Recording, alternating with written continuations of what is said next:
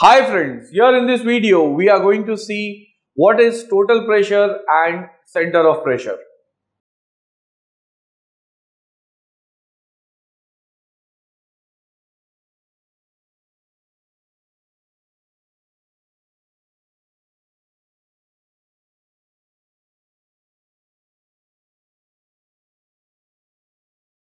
In order to explain total pressure and center of pressure, first I'll draw a diagram.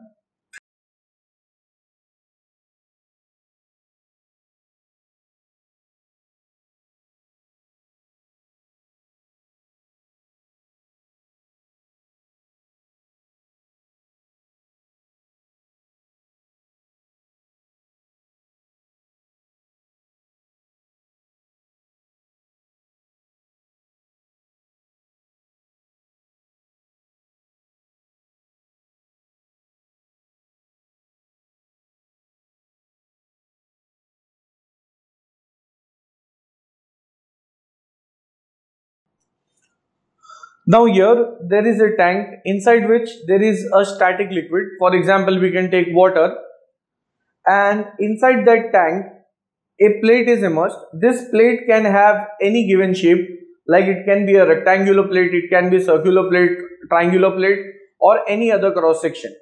Now when that plate is immersed into the static liquid, there will be a force exerted by the liquid on this plate, and that force is called as total pressure.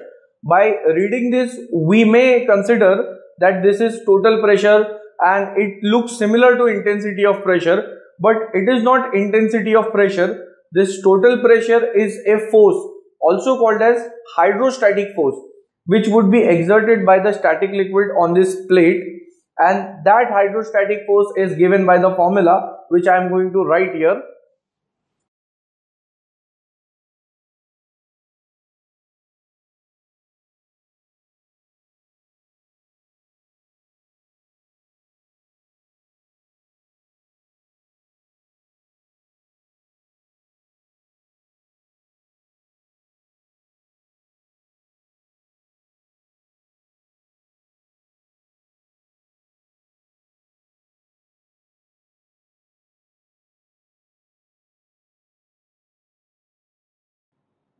So this is the formula of the total pressure or hydrostatic force, and since it is force, the unit would be either in terms of Newton or it can be in terms of kilonewton.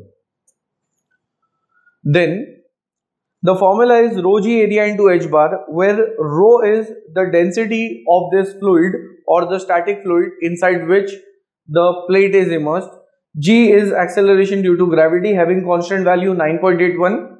Next, capital A is the area of this plate called as the cross section area. Now h bar is the distance. Suppose I am considering that here is the centroid of this plate.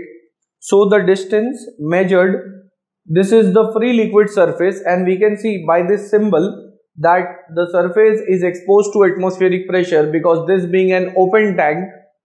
So the distance measured from the free liquid surface, I am denoting it as FLS, up to point G, which is the centroid of the plate, that distance is called as h bar. Distance from free liquid surface to the centroid of the plate. So from this we can find the hydrostatic force or total pressure. Next, where this force acts, that location is called as center of pressure. That is, from FLS, at how much depth the force is acting, that depth is called as center of pressure, and it is given by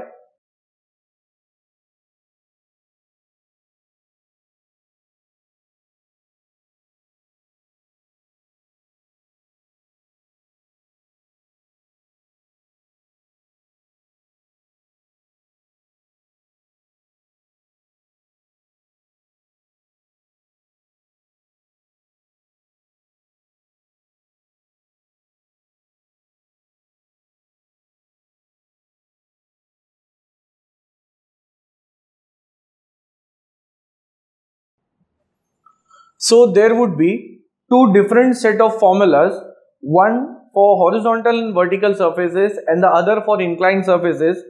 I am writing the formula.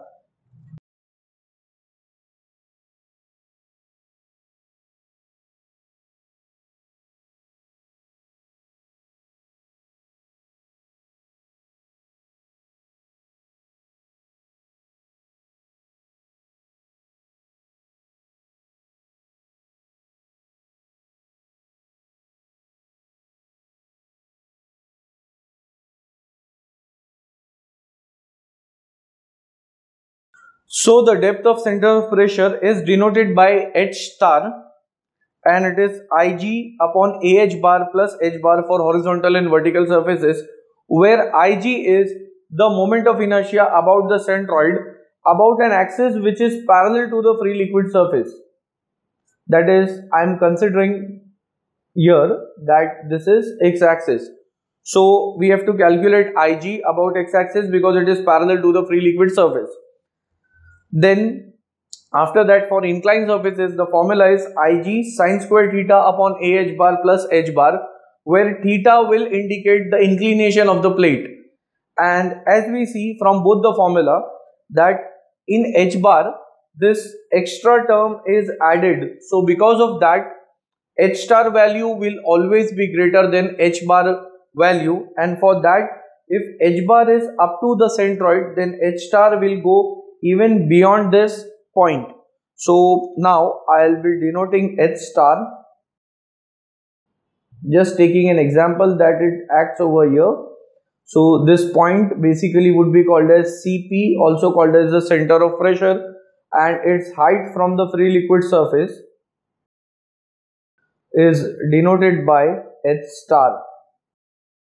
So this is the depth where the total pressure acts, and when I shift this into this diagram, this would be acting, the total pressure would be acting at the center of pressure.